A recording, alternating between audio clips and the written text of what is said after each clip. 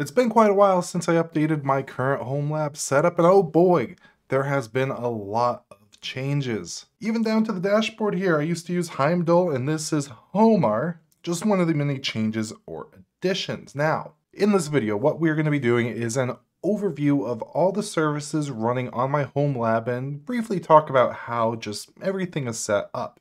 Now, unlike a lot of other videos, I'm not going to bore you by talking about my firewall and database setup for the next 15 minutes.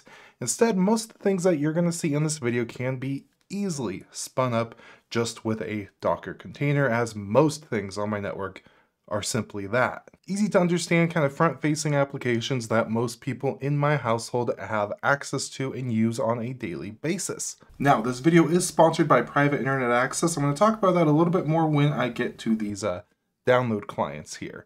Now, starting off with the dashboard, this is the first thing you're seeing, and it is beautiful. This is Homar. One of the reasons why I went with this, other than obviously the appearance, is the integration with the R suite of applications, which you can see right here. For example, right here, this is a calendar. It's actually going to tell me when there's going to be new episodes released. That links up to Sonar, so it can see what I have in my media server and let me know when things change. We have a current download speed. This links up to those download clients. You can see this is my torrent client kind of integrated into here so I could see what is going on. Scrolling back up, this is linked up to Overseer so I could see all the requests on my server. This is linked up to both Jellyfin and Plex so I can see what is being streamed from my home server. And overall customization is really nice. For a while there, I was using the container called Homepage, which is also pretty, but that is configured with text documents or text files. This, you can enter edit mode, and from here you can go ahead, change, manipulate, move things around, click on a application,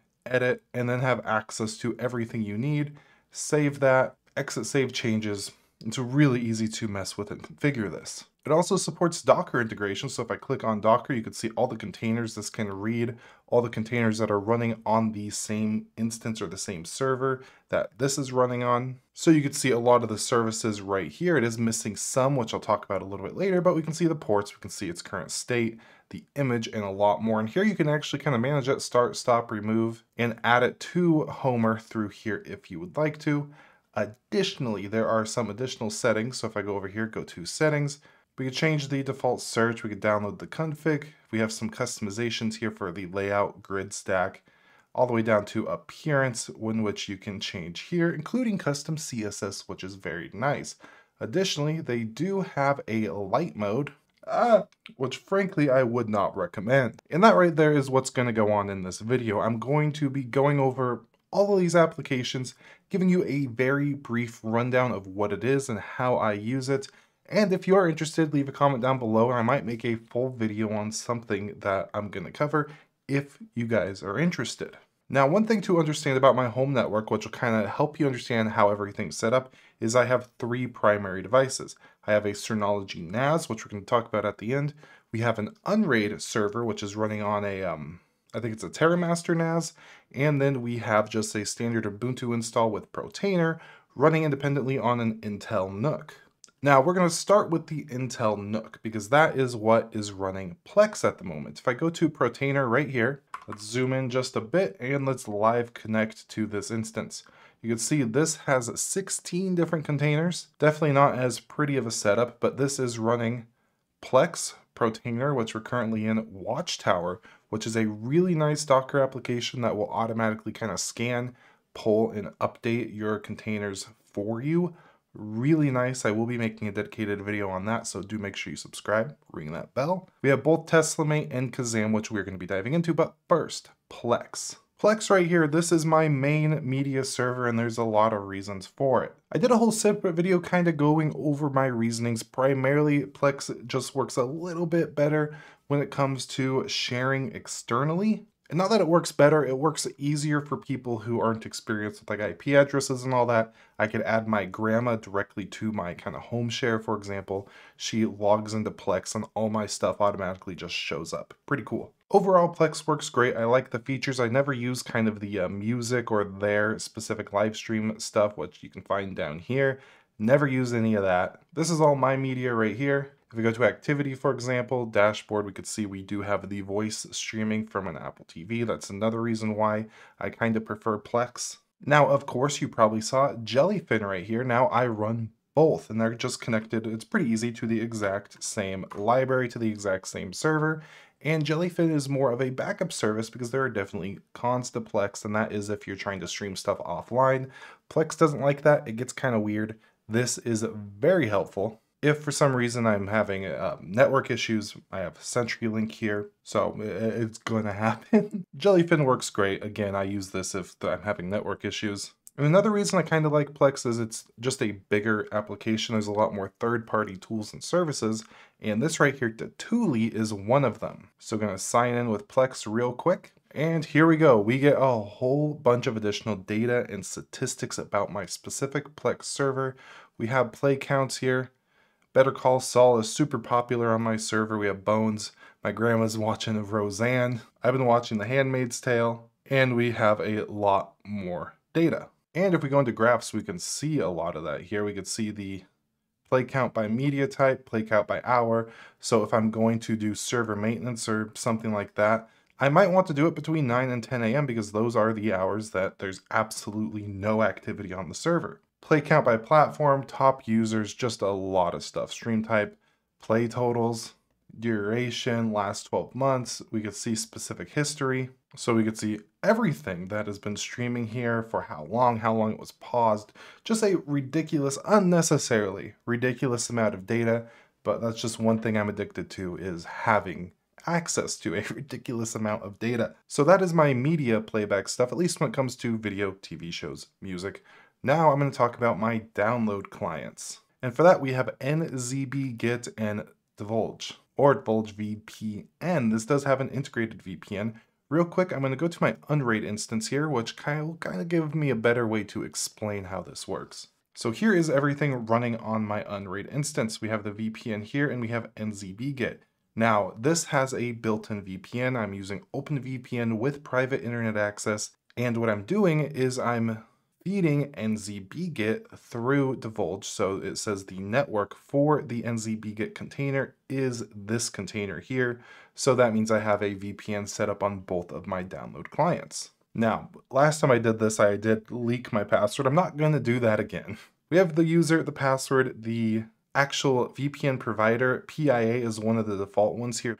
And they were kind enough to sponsor this video. If you don't know what a VPN is, basically it is a way to hide your IP address from prying eyes. My main use case is torrents. If I'm downloading something like an Ubuntu torrent, for example, I don't really want people seeing my IP address. When you use torrents, your IP becomes public because you are connected to other peers and they can see that. What private internet access will do is, one, encrypt your connection to one of their own servers. And then from there, other people who can see your IP address will see it as that server that you're connecting to instead of your actual personal IP address.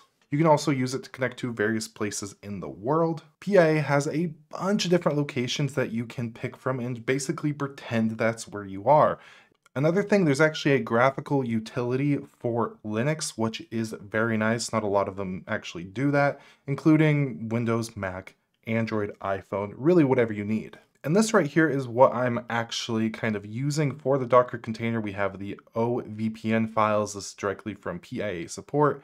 These are the configuration files. That's what I'm personally using for my kind of home lab setup. If you check out the link down below, you can get 83% off and 4 extra months completely for free. And when it comes to the actual kind of user interface, this is the torrent client. It's very standard when it comes to torrents. You can add, remove, pause, start, up, down. If I go into preferences, for example, you can customize just about everything where it goes. I have everything at least in a data root directory because then a lot of other applications such as Sonar Radar can see all that and move files around accordingly. That's very important. If I go to network here, you can see it's using the TUN0, which is the actual VPN tunnel. And if the VPN ever for some reason, like if I forget to pay it or whatever, it won't work. It will automatically disconnect and I'll just get a bunch of errors, which is good. Now, NZBGit is a little bit more complicated. This uses what's called news servers to actually find and pull various files. For example, if you're downloading,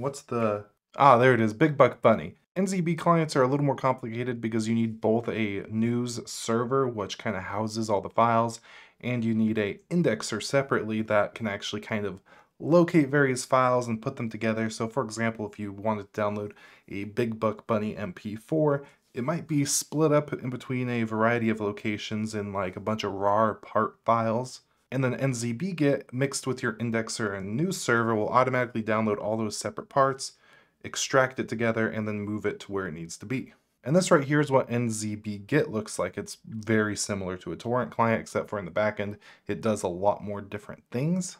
And I like NZBGet. One, it's written in C++, so it's a little quicker than the alternative, and two, I like just how the interface is set up. We have our news servers, categories, RSS feeds, everything we want to put in here. So those are our download clients, and from there, I'm going to go over to the R suite of applications. Some of these I'm not going to open up. I'm just going to give you a brief description of at least Prowler. Prowler is a place that you're going to put your indexers, and then you can link up like Sonar Radar to Prowler, and it'll automatically pull your indexers into those two applications. It's really nice, really easy to use.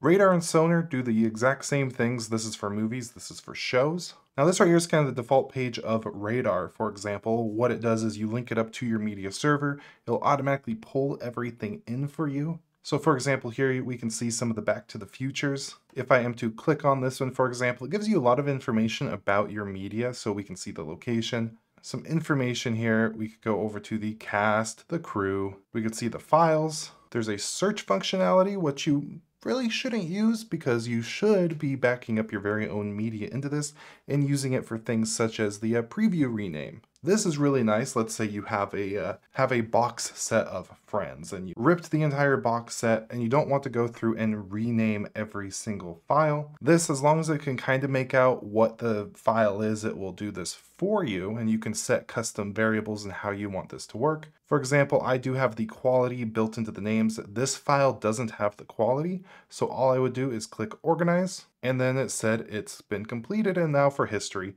we have the fact right here that it went ahead and renamed that file for us. So just one of the kind of cool functionalities with this. And then Sonar here is basically the exact same deal, but for TV shows. Now from there, Overseer is going to be another really cool one. If we sign in here, we sign in with our Plex account. There's also a Jellyfin alternative to this one that integrates with that instead of Plex. But here we can see a lot of things. We have our recently added, we have the recent requests.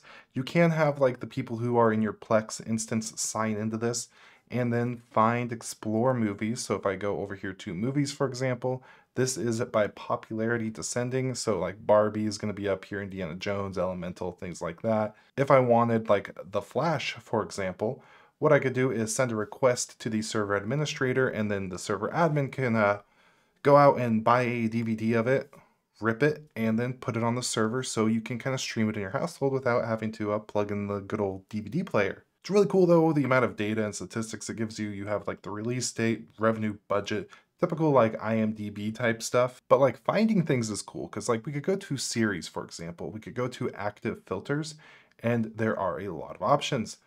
For example, if you're somebody who like has Netflix but doesn't have Hulu and you're like, I wonder what's popular on Hulu. You could click that, and then we can see Law & Order, CIS, American Dad are the popular things on Hulu. So from there, we're going to go to two more kind of media server services. One is Audiobookshelf, and I have talked about this in a whole dedicated video. This is really cool. It's basically your own version of Audible. If I go to this one right here, the Body Keeps Score, we can see our audio tracks separated out by the chapters. I could go back to home here.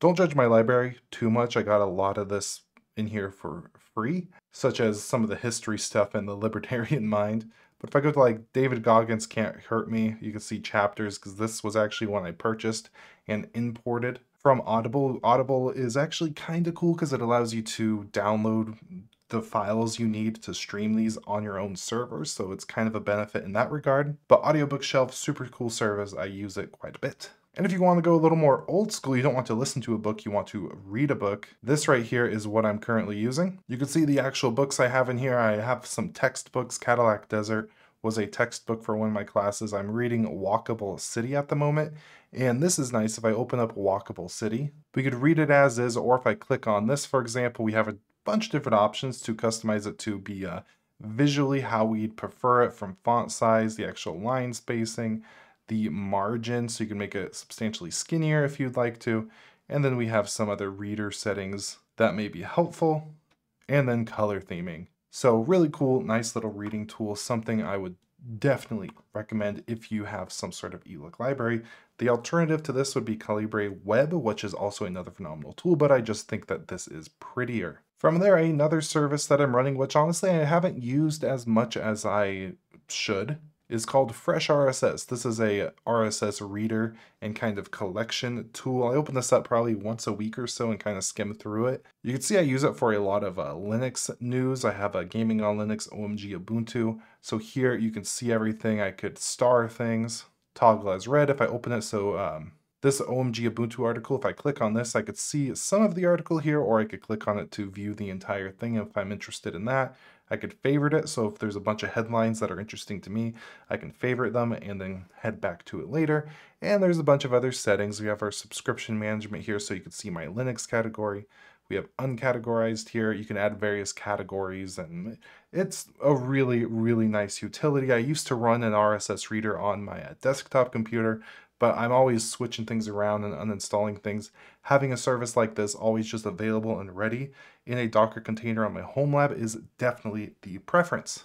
And from there, at least in these top two rows, we have Mealy. Now, this is a very, very new addition. And by very, very new, I mean probably the last couple days I've added this and started playing around with it, but it seems super cool. And I'm going to be using it more and more as I learn it. It is a meal kind of aggregation tool that allows you to pull recipes from sources on the internet. For example, here I have some roasted broccoli soup. It has all the steps, the ingredients, and overall it works really good. If I go to the original URL, it's going to open up all of recipes, and this is where I pulled it from. And there's like ads and everything on this. It's not a very fun experience. Just an example, if I go to salads here and I wanted to make, this looks really good. Let's say I wanted this recipe right here. I would grab the URL, go back to my kind of self-hosted instance, click on create, import recipe by URL, paste it in, click create, and in a matter of a second or two, boom, there we go. And of course, you don't have to just input, you could create your own recipes manually. There's cookbooks, tags, categories, timeline. They have shopping lists, which you can make based on recipes you want to cook out of a meal planner. Bunch of different stuff I haven't explored as much as I would like to, but it's something I've started, as I said, getting more and more into. From there, we have TeslaMate. I currently have a Model 3, got a pretty good deal after like the tax credit and all that. I'm gonna have to be really touchy because I'm not trying to show you guys exactly where I am, but here we have a little map. Gives you my Tesla, the status, the range, a bunch of different data, but where it gets real crazy is if we go over here into dashboards, we have a comically large amount of statistics. If I go to statistics, this opens up a Grafana dashboard. Now here we can see just on this little dashboard here, we have this month. If I go to this month, you could see a whole heck of a lot. We have a map of everywhere I've traveled. We have the distance, the net internet use. We have the distance, the net electricity usage, the charging versus driving time. Down here we have links to very specific drives. So I opened up this drive here. This doesn't really have any sensitive information. This is a drive from a rec center to KFC. And we can see here just an absolutely comically ridiculous amount of data, specific distance, energy used. In this chart, we have speed, power, battery heater, range, rated, and estimate. We have tire pressure. If we go here, we have the elevation changes in this specific drive. And as we kind of chase or trace through this chart, you could see the exact location on when the data is collected. And if I go down, I could see like temperatures and things, just an absolute comical amount of stuff. There are like other third-party applications for this, but the problem with those, in my opinion, is then you're just uploading all your like very specific travel data into some third-party server somewhere. This frankly is completely unnecessary, but it's pretty cool. It's on my server, so I'm way more comfortable kind of having something collect all this. Granted, the Tesla and Tesla themselves are probably collecting it themselves anyways, but you win some, you lose some. And just a little overview, these are all the different charts. We have status, statistics, timeline. This is in Grafana, which is beautiful as you saw. Drive status, drives, efficiency, locations. Status right here, which this is cool. It gives you a overview of when you were charging, when you were online, when you were actually driving in these brief little blips of purple. I have it parked 97% of the time so far. Just some really cool stuff here. And something I literally installed today. This right here is Chasm. Do note there might be a little bit of bias. They're going to be sponsoring a video in the future, so just keep note of that. If we go over to Workspaces, I have a Fedora 38 desktop as well as Tor browser. This is all running in Docker containers. So for example, if I'm to open Fedora 38, want to open it up in the current tab, let's launch a session. This is cool because I'm probably going to be replacing what I currently do, which is a Synology VM, for this when it comes to externally connecting to my home network. So we have Chromium, Sublime Text, OnlyOffice, GIMP, Firefox, bunch of different stuff, and it's pretty quick. Whoa. Allow. Let's open up Chromium. You can see it is very snappy, and for I think it's VLC or VCL running this, it is very smooth and it works really good. For example, GIMP is kind of a beefier application. If we open that up, you can see it really didn't take long at all. Whole remote desktop kind of built into Docker containers, really easy to spin up. And you can see here, if I go back, this is the current instance I have up. It expires in 59 minutes, so it'll automatically delete and close that instance. So it adds a bunch of security. Of course, you could change that. You could keep them up for custom amount of time and whatnot. If I'm to go over to admin, you can set up a whole bunch of these if you want to. Let's go to Workspaces, and if I want to go to the Workspace registry, this is the default registry that they have available. Rocky Linux, Parrot OS, we have OnlyOffice, GIMP, FileZilla, Doom. So if I open Doom, just click install. It's a fairly quick process. So if I go installed Workspaces and just kind of let that do its thing for a minute. Hey, there we go. So let's go back over to our Workspaces. And if I'm to open up Doom in the current, actually let's do this in a new tab, launch session. There we go. We have over here a little dashboard of everything that we have access to. And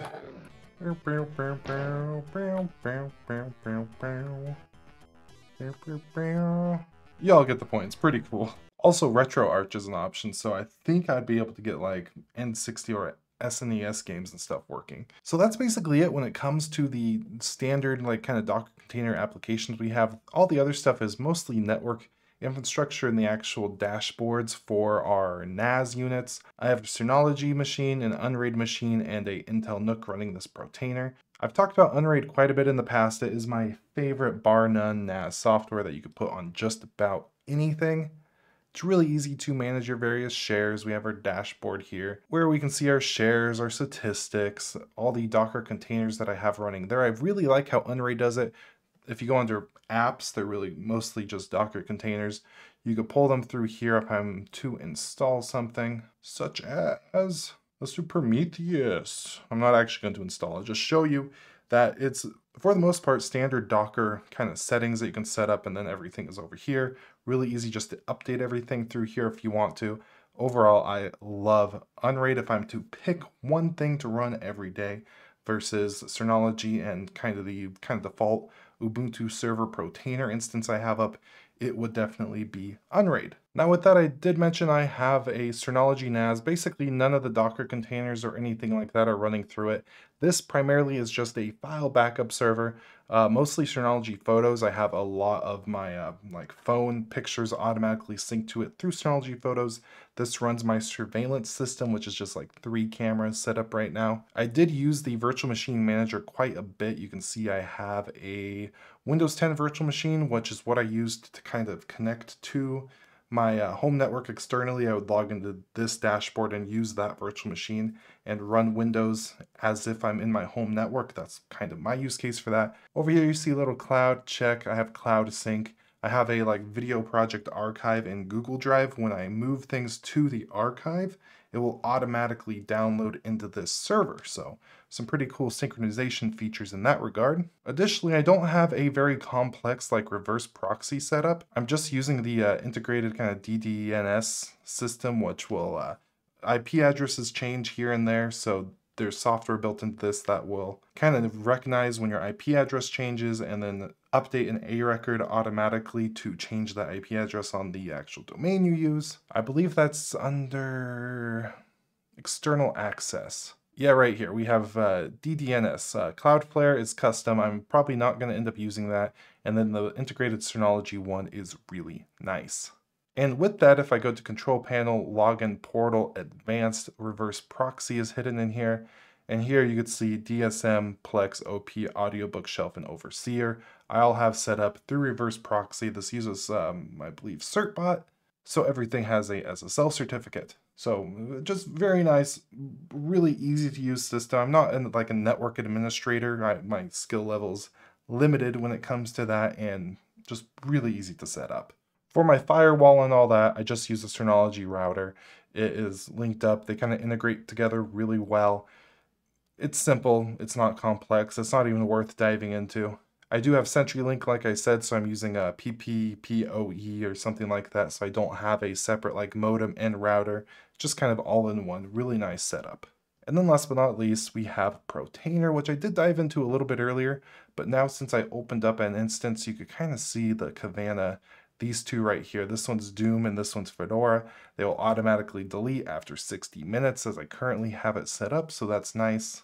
And you can see all the other containers I have running through here. Portainer is almost a must on any system that you have Docker installed. It's just way easier to use than something like Rancher, in my opinion. I don't understand Kubernetes. But this for just spinning up like basic stacks. You can see some of the stacks I have here. So if we go to my Tesla Mate stack, which I'm going to end up having to blur a lot of it out, you can see here we have services and all the different containers that all kind of integrate and just are connected to each other. Really nice stuff, and that is basically my entire home lab setup, at least when it comes to the software side of things. Down below, I'll link to a vast majority of everything that I talked about, including that deal on private internet access. If you are setting up a lot of this stuff, you are going to want a VPN, and that is definitely the one I recommend and have been using for years. Now, with all that, I do hope you have an absolutely beautiful day. Have fun setting up your home lab. It is definitely addicting and fun. You don't really need anything more than like a little Zimmer board, a little mini PC to get started. Even an old laptop or desktop you could probably find on like Facebook Market for $100. Get an old like ThinkStation or something like that. It's fun, it's worth it. Try it out. I do recommend an Intel machine for getting started, especially for like Plex hardware encoding, but even that's not necessarily necessary, because if you have the right formats, you don't need to have hardware encoding. I could keep rambling on forever. I'm going to have to cut myself off and wish you a beautiful day, and goodbye.